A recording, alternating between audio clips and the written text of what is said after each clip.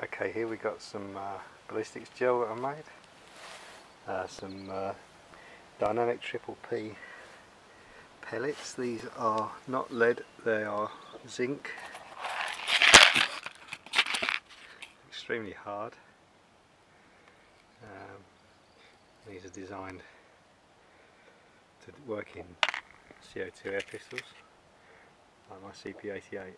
We're going to do a little test with this ballistics gel that I made last night. This is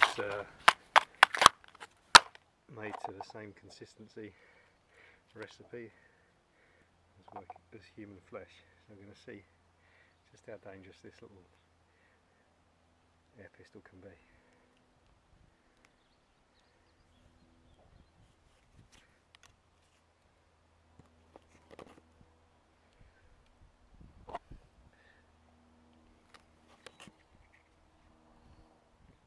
We're going to shoot this block from about 6 feet away.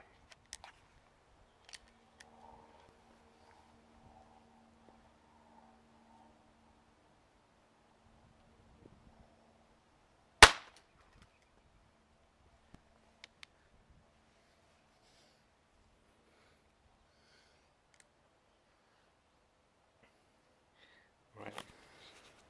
Don't know how clearly you can see that. That pellet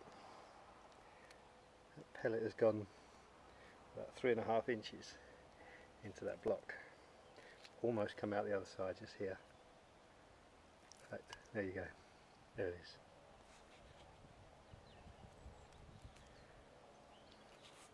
Anyone who thinks these little handguns aren't dangerous